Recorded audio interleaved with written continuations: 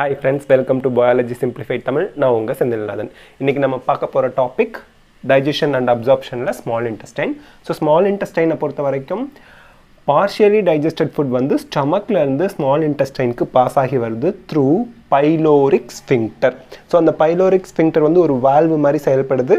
stomachல partially digested food அந்த valve தாண்டி pyloric sphincter அப்படிங்கற valve தாண்டி small intestine reach பண்ணுது. And small intestine is highly coiled, narrow na குறுகலானது அப்படினு அர்த்தம். அதோட width உள்ள இந்த width உள்ள இருக்கு இல்லையா, அந்த குழாயோட உள்ள அளவு உள்ள width ன்னு சொல்றோம் இல்லையா, அது வந்து ரொம்ப குறுகலா இருக்கு. அதனால தான் narrow tube like structure small intestine. Complete digestion small intestine ல நடக்குது and absorption of nutrition also takes place in small intestine. Absorption na digest பண்ணது போக digest பண்ணதுக்கு அப்புறம் இருக்கக்கூடிய minerals, salts, vitamins இதை எல்லாத்தையும் amino acids, glucose இதெல்லாம் absorb பண்ணக்கூடிய அந்த absorption process வந்து small intestine ல நடக்குது. Next structure of small intestine னு பாக்கும்போது longest part of the digestive system, alimentary canal Leh longest part அப்படினா அது small intestine தான். இது longest part. அப்புறம் ஏன் சார் small intestine னு பேர் வச்சாங்கன்னா இந்த narrow tube width வந்து நேரோவா குட்டியான உள்ள போற பகுதி வந்து ரொம்ப குறுகலா இருக்குறதுனால food passage இருக்கு இல்லையா, அது food பாஸ் பண்ணி போற அந்த குழாயோட width ரொம்ப குறுகி இருக்குறதுனால இதுக்கு பேரு small intestine னு வச்சாங்க. There are three parts in the small intestine: duodenum, jejunum, ileum அப்படினு. Duodenum அப்படிங்கிறது U ஷேப்ல இருக்கக்கூடிய ஸ்ட்ரக்சர். இது வெறும் 10 inches தான் இருக்கும். ஸோ இந்த மாதிரி ஈசோஃபேகஸ்ல இருந்து இந்த மாதிரி ஸ்டொமக் இப்படி இருக்கு. ஸ்டொமக்ல இருந்து இப்படி இங்க இருந்து இங்க வரைக்கும் இருக்கிறது டியோடினம். யூ ஷேப்ல இருக்கக்கூடிய ஒரு structure. First part of small intestine duodenum தான். அண்ட் ஹெப்பாட்டோ பான்க்ரியாட்டிக் டக்ட் இங்கே வந்து ஓப்பன் ஆகுது. ஸோ இந்த இடத்துல நமக்கு தெரிஞ்ச மாதிரி இங்கே வந்து நமக்கு இது இருக்கும் பான்க்ரியாஸ் அண்ட் லிவர் இப்படி இருக்கும். லிவரில் இருந்து பான்க்ரியாஸ்லேருந்து கனெக்ட் ஆகக்கூடிய காமன் ஹெப்பாட்டோ பான்க்ரியாட்டிக் டக்ட் வந்து இந்த டியோடினத்தில் தான் ஓப்பன் ஆகுது. ஓகே, நெக்ஸ்ட்டு ஜிஜினம் அப்படிங்கிறது middle part of the small intestine. இந்த மாதிரி ஸ்மால் இன்டெஸ்டைன் ஹைலி காயில்டு பார்ட்டாக இருக்குது அப்படின்னா இந்த middle part of the small இன்டெஸ்டைனை தான் jejunum அப்படிமோ. And this is the long coiled structure. நல்ல இலாங்கேட்டட் ஸ்ட்ரக்சர், காயில்டாக சுருண்டு இருக்கும். ஏன்னு வச்சுக்கோங்களேன், ஒரு நூலை நீங்கள் இப்படி பிடிக்கிறதுக்கும் அந்த நூலை வந்து ஒரு சுருட்டி வைக்கிறதுக்கும் டிஃப்ரென்ஸ் இருக்குது. ஸோ நீளமாக பிடிச்சா எவ்வளோ தூரம் அது அக்குப்பை பண்ணிகிட்ருக்கு, அதெல்லாம் கசக்கி பிடிச்சி சுருக்கி இப்படி வச்சுருந்தீங்கன்னா எப்படி இருக்கும், பால் மாதிரி குட்டியாக இருக்கும். அந்த மாதிரி சிக்கலாக ஆகும்போது, காயில் ஆகும்போது நீளமான பகுதி கூட குறுகலான பகுதியில் வச்சிடலாம், குறுகலான இடத்துல வச்சிடலாம். ஸோ இங்கே வந்து பிரைமரி சைட் ஆஃப் அப்சார்ப்ஷன், இங்கே தான் அதிக அளவில் அப்சார்ப்ஷன் ஆஃப் மினரல் நியூட்ரிஷன் நடக்குது. நெக்ஸ்ட் இலியம் அப்படிங்கிறது டெர்மினல் பார்ட். இதுவும் ஹைலி காயில்டு தான், டெர்மினல் பார்ட். இதுதான் வந்து நமக்கு சீக்கம் பார்ட் ஆஃப் லார்ஜ் இன்டெஸ்டைனில் போய் ஜாயிண்ட் ஆக போகுது, லார்ஜ் இன்டெஸ்டைனோட ஜாயிண்ட் ஆகும். இங்கே தான் கம்ப்ளீட் அப்சார்ப்ஷன் ஆஃப் நியூட்ரிஷன் நடக்குது. ஓகே, இப்போது ஸ்மால் இன்டெஸ்டைன் டைஜஷனில் எப்படி ஹெல்ப் பண்ணுது அப்படின்னு பார்க்குறதுக்கு முன்னாடி லைனிங் ஆஃப் அலிமெண்ட்ரி கேனால், இந்த எபித்திலியல் லேயர் 4 லைனிங் லேயர்ஸ் இருக்குது அப்படின்லாம் படித்தோம் இல்லையா.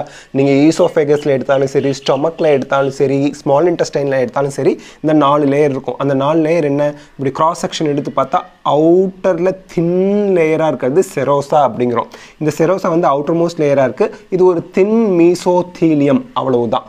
நெக்ஸ்ட்டு அடுத்து இந்த மஸ்குலாரிஸ் அப்படிங்கிற ஒரு பார்ட் வருது. இந்த மஸ்குலாரிஸ் 2 லேயராக சப் லேயராக பிரிக்கிறாங்க. ஒன்று அவுட்டர் லாங்கிடியூடினல் மசில்ஸோடையும் இன்னர் சர்க்குலர் மசிலோடையும் இருக்கக்கூடிய 2 பார்ட்டாக இருக்குது. இந்த மஸ்குலாரிஸ் ரீஜன் தான் பெரிஸ்டால்சிஸ் மூவ்மெண்ட்டுக்கு ஹெல்ப் பண்ணுது. இந்த கோல்கேட் பேஸ்ட்டை பின்னாடி இருந்து அமுக்குனா பேஸ்ட் முன்னாடி வருது, அப்படியே அமுக்கிக்கிட்டே வந்தால் பேஸ்ட் போய்கிட்டே இருக்குது. அதுதான் நம்ம இங்கே பெரிஸ்டால்சிஸ் அப்படிங்கிறோம். என்ன வெளியே வரதுக்கு பதிலாக இது டியூபுக்குள்ளேயே அப்படியே பாஸ் ஆகி போய்கிட்டு இருக்கு, அதுதான். ஸோ அந்த பெரிஸ்டால்சிஸ் மூவ்மெண்ட்டுக்கு ஹெல்ப் பண்ணுறது இந்த muscularis outer longitudinal and inner circular muscle layer தான். Next submucosa is formed of connective tissue. இங்கே வந்து இதுதான் சப்மியூகோசா. இங்கே வந்து பிளட்டு, அதுக்கப்புறம் இந்த நர்வ்ஸ் அண்ட் லிம்ஃப் வெசல்ஸ் இது எல்லாமே இந்த சப்மியூகோசா லேயரில் தான் இருக்குது. சப்மியூகோசா லேயருக்கு அடுத்து இன்னர்மோஸ்ட் லேயராக வருது மியூகோசா. இந்த மியூகோசா லேயர் தான் ஸ்பெஷல் ஃபங்க்ஷனிங்க்கு ஹெல்ப் பண்ணுது. அது என்ன special functioning? Absorption and secretion of some material. இதுக்கு ஹெல்ப் பண்ணுறது மியூகோசா லேயர், இன்னர் லேயர். இந்த இன்வேஜினேஷனோட உள்நோக்கி போயிட்டு இருக்க மாதிரி இப்போ வரைஞ்சிருக்கோம் இல்லைங்களா, அதுதான் மியூகோசா இன்னர்மோஸ்ட் லேயர். ஸோ இந்த லைனிங் ஆஃப் அலிமெண்ட்ரிக்குனா நமக்கு கண்டிப்பாக தெரிஞ்சிருக்கணும். இப்போது ஸ்மால் இன்டெஸ்டைன் எப்படி டைஜஷனில் ஹெல்ப் பண்ணுது அதை பார்க்கலாம். ஸ்மால் இன்டெஸ்டைன் எப்படி வந்து டைஜஷனில் ஹெல்ப் பண்ணுது அப்படின்னு பார்த்தோம்னா, இந்த மியூகோசல் லேயர் இருக்குது இல்லையா, எபித்தீலியத்தோட மியூகோசல் லேயர், அங்கே 2 டைப்ஸ் ஆஃப் செல்ஸ் இருக்குது. ஒன்று goblet cells specialise to secrete மியூக்கஸை secrete பண்ணுறது இந்த கோப்லெட் செல்ஸ் தான். இது வந்து ஆல்கலைன் பிஹெச்சோட இருக்கும். Mucus helps in lubrication of food. Lubrication என்னங்க? ஃபுட் அப்படியே ஸ்மூத்தாக மூவ் பண்ணி போகிறதுக்கு வளவளப்பு தன்மையை கொடுக்கறது தான் லூப்ரிகேஷன். அதுக்கு தான் மியூக்கஸ் ஹெல்ப் பண்ணுது. அதை சிந்தசிஸ் பண்ணுறது கோப்லெட் செல்ஸ். அது வந்து மியூக்கோசல் லேயரில் இருக்குது. ஓகே, ப்ரஷ் பார்டர் செல்ஸ்னு ஒன்று இருக்குது. அது என்ன? Brush border cells. ப்ரஷ் பார்த்துருக்கீங்களா? ப்ரஷ் எப்படி இருக்கும்? இந்த மாதிரி இருக்குன்னா இந்த மாதிரி இருக்குமா? ஸோ இதுதான் ப்ரஷ்ஷு. இந்த ப்ரஷ்ஷில் பார்டர் செல்ஸ் இருக்குது. இந்த அப்பியரன்ஸில் இருக்கிறதுனால, ப்ரஷ்ஷோட அப்பியரன்ஸ் இருக்கிறதுனால ப்ரஷ் பார்டர் செல்ஸ்னு இதுக்கு பேர் வச்சாங்க. இங்கே வந்து finger like projections of mucosal எபித்தீலியத்துக்கு பேர் வில்லி ஆர் வில்லை, சிங்குலரில் வில்லஸ் அப்படிம்போம். இந்த வில்லையில் செல் லைனிங் த வில்லை, அந்த வில்லையை லைன் பண்ணிட்டு இருக்கிற மாதிரி இருக்கிறது ப்ரஷ் பார்டர் செல்ஸ் அப்படிம்பாங்க. இந்த வில்லை தான் ப்ரஷ் லைக் அப்பியரன்ஸில் இருக்குது. இதுதான் என்சைமை செக்ரீட் பண்ணுது. இப்போது இந்த ப்ரஷ் பார்டர் செல்ஸ் எங்கே இருக்குது, எப்படி இருக்குன்னு இப்போ பார்க்கலாம்.